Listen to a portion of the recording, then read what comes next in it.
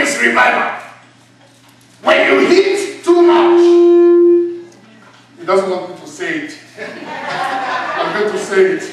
When you overeat, a lot of food is here. God bless America. Somebody say, God bless America. God bless America. Say, God bless America. God bless America. Oh yes. Lot of food here. If you want burger, it's available. If you want taco, whatever taco, it's available. Want to slice it, it's available. Everything is available here. Oh, God bless this country. It's a country that people need to come and a lot of opportunities are here in this country. Nobody is out on your back. Nobody is restricting you. You can succeed in this nation. Somebody say, I will make it. I will make it. I will succeed. I will succeed. In Jesus' name. In Jesus' name. But there is a tendency to overeat in this country. 2/3 of the entire nation is obese. Well, overweight. When you eat too much, you need fire of God. You can't fast. I'm not fasting because pastor did not call for fast. You don't have personal time to fast and pray anymore. You got to eat. I need bread. I need egg. I need to take my coffee. You need deliverance. And anytime you eat, you know, you say, I have to eat like a man.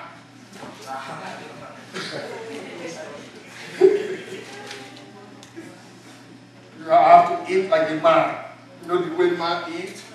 There's something here, another thing here, some salad here. Have you gone to go to restaurant? You know, this restaurant is just wonderful. It's only here. I discovered that when you get there, before you eat the main meal, you have to eat, what do you eat? Appetizer. Appetizer is even no food. You will eat that one, then they will bring another meal, big one, and that's why I don't like going to this WT diner. I'm not against that, it's too much food. They bring it here. After the food, you will now take dessert. Is it dessert now? You consume everything. You need to be delivered.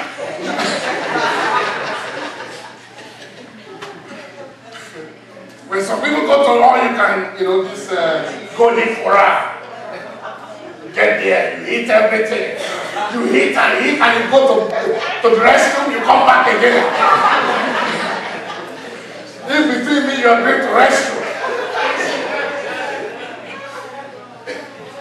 Oh, Jesus help us. A Christian that is revived, I'm not saying he should not eat, he will eat in moderation. He will take things easy. He's not living for his stomach. His belly is not his God. Some people have made their belly their God. They work for their belly, they live for their belly, and go to eat. I got to eat. If I don't eat, I will be shaking. Shake! You won't fall down. Shake! I got to eat. I got to have my coffee. Hallelujah. Hallelujah. The Bible said, Jesus speaking. He said, man shall not live by bread alone. It didn't say man must not eat at all. But you must not be living just for bread. You just eat and eat and eat and die. I reject that in Jesus' name.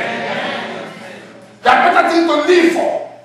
You got to live for God. He said man must not live by bread alone, but by every word that comes out of the mouth of God. You live for God. You live by God. You live through Him.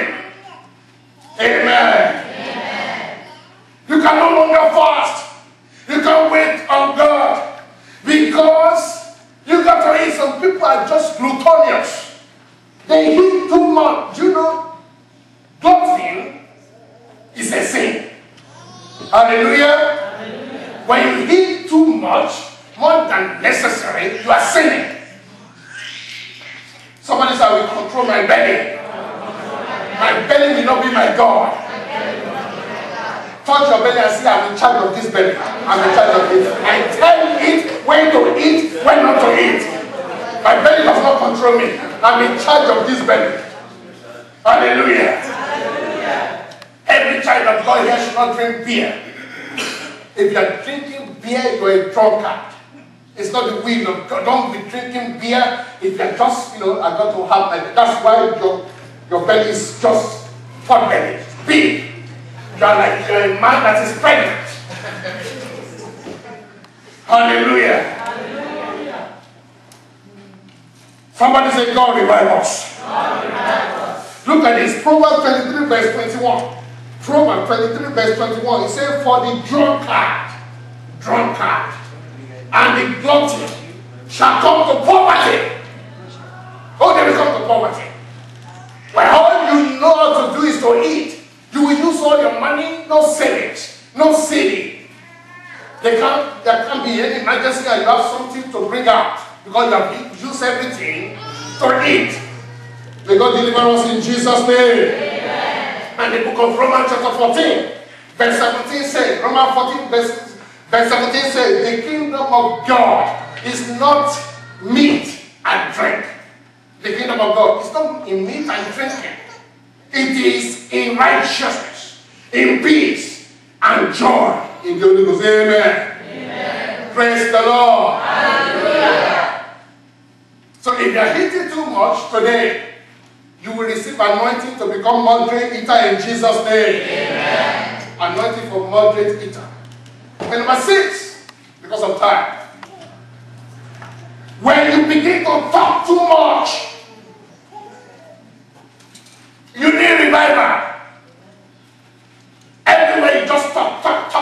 You are not talking about God. You are not evangelizing. You are not proclaiming the gospel of Jesus Christ. You are just talking about people. You need deliverance. You are garrulous. You are loquacious. You are talkative. You talk too much. Every day, a child of God should not be talking too much. You will leak out anointing because your mouth is leaking. You have baba diarrhea. You got to talk. You talk about things you know. You talk about things you don't know. Things you don't have idea about. You begin to talk and talk and talk and talk and talk. And that's why you can't pray. You get to the church, you can't even pray because you have used all your energy to talk. Do you know there is strength in quietness? The Bible says, quietness shall be your strength. You need to tame your tongue. Don't talk about anybody. Pray for people. People need prayer. People you are talking about, they have issues. Generally, people have issues. And that is why we need to pray. If you can't pray for them, then stop talking about them. Don't make a bad situation worse by talking about them. Hallelujah. Hallelujah. Talking about you be on the phone, carry phone, and you be on the phone for 3 hours. What are you talking about? You are sinning. And the Lord will deliver us in Jesus' name. Amen. A man that has no fire is a man that talks too much. He's a man that has no control of his mouth, no control of his tongue. He can't